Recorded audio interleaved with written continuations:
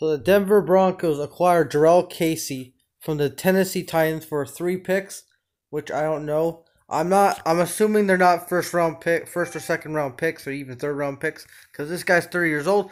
But he was a decent defensive tackle for the Tennessee defense, and they're not gonna get Michael Pierce, I guarantee it, unless they get this guy and Pierce, and they just fucking get rid of Pecco.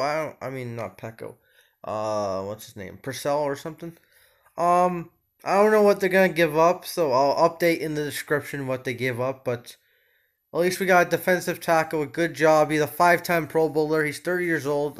He's old, but you know what? If he can help this team stop the run, it's good. Now we have to get a corner and maybe a receiver, and yeah, go Broncos.